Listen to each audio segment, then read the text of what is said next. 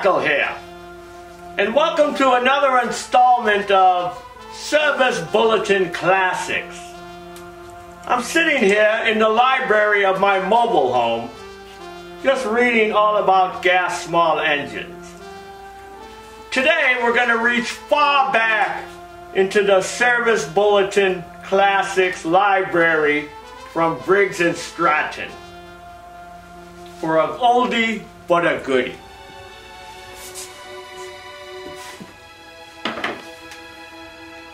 Oh, let's pick this one.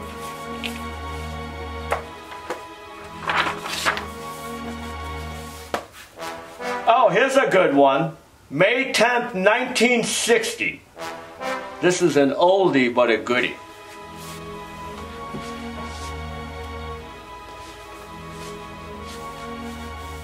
This one focuses on why you should never clean a spark plug by abrasive blasting method. Back in 1960, 3 engines that showed extreme wear in a very short time were brought to our attention.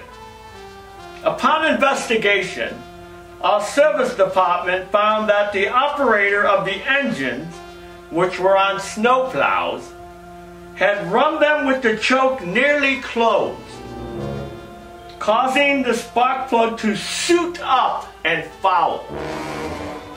Then the spark plugs were cleaned in a spark plug cleaning machine using an abrasive material. Examination of the engine showed no defects.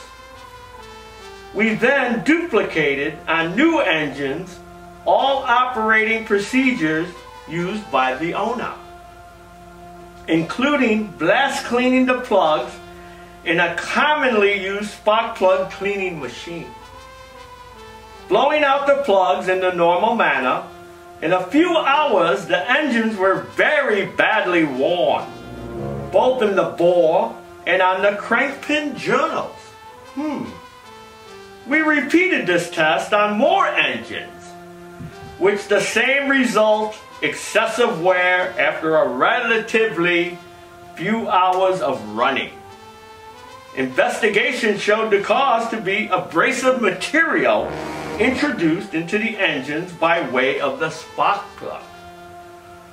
Although instructions with spark plug cleaning machines call for solvent cleaning to remove oil deposits before blasting, calls at several service stations convinced us that few, if any, cleaning machine operators degreased the plugs.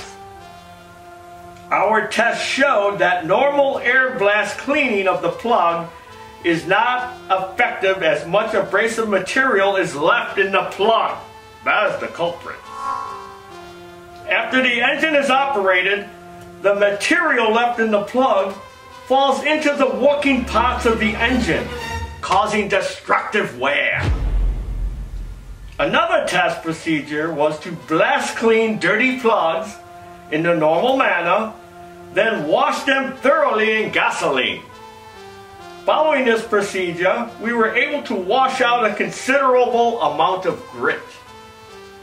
To get an idea of the way in which spark plugs are being blast cleaned in the field, we had 2 plugs cleaned at each of 5 local filling stations.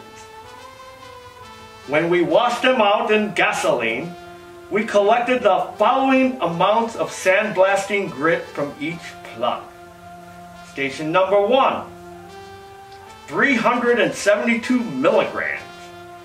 Spark plug 2, 216 milligrams. Station number 2, 88 milligrams. Spark plug number 2, 47 milligrams.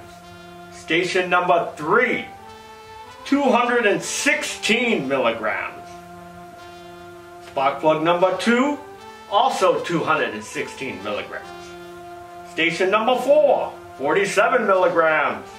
Spark plug number 2, 67 milligrams. Station number 5, 32 milligrams. Spark plug number 2, 34 milligrams. Certainly, engines cannot live with the highly abrasive material put in the plug by the blast cleaning method, since some of it soon finds its way into the engine. In our test, spark plugs which contain even a small amount of grit cause considerable wear after a few hours of operation. A residue of 200 to 250 milligrams of grit will fill a circle approximately the size of a nickel.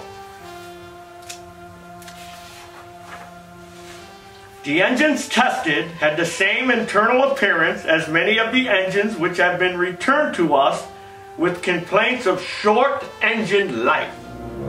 Scratched or scored cylinder balls, extreme amounts of smooth wear on crankpin crankshaft journals, and very high ring wear.